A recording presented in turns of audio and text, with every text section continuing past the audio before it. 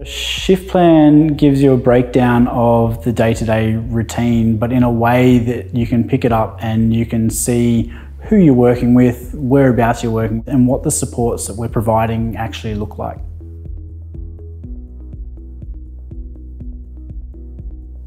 You have a few different documents. One outlines exactly where our clients need to be and when, contact numbers, addresses. You have, for our clients, shift plans where it details for the house what is usually happening at each time of each day, the general routine, and then you have individualized plans which will say this client will go to this place on this day, prefers to be supported in this way.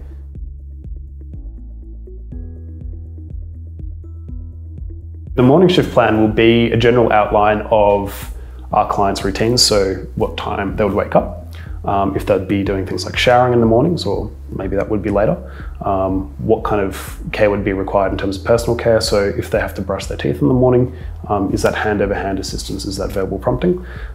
So you lay that out in terms of, so for example, 7 a.m, client wakes up, 7:30 breakfast, and then you would have 8 o'clock cleaning teeth. There is also information in there around the support that they need to make and prepare their breakfast, what they need to complete their daily routine. And there's also information in there about where each client goes for the day. For example, in the afternoon routine, it would describe what time people are coming home from programs, if they're out at programs or having individual supports, what they like to do straight after coming home, whether they need some alone time to unwind, or whether they like to be engaged or require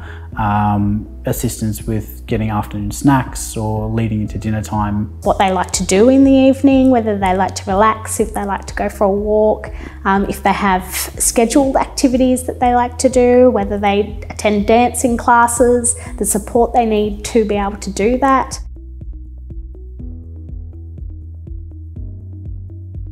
The benefit for clients having shift plans within the house is a knowledge that they're going to be receiving the same or very similar style of support no matter who's on shift, and it's going to be in a way that works for them. There is consistency in support, and staff are aware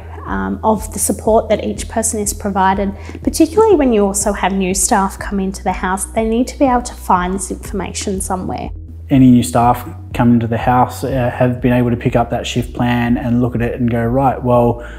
this describes exactly how I'm supposed to be providing this support there, instead of coming in and having to wing it because you're given very little to no information on what that support looks like.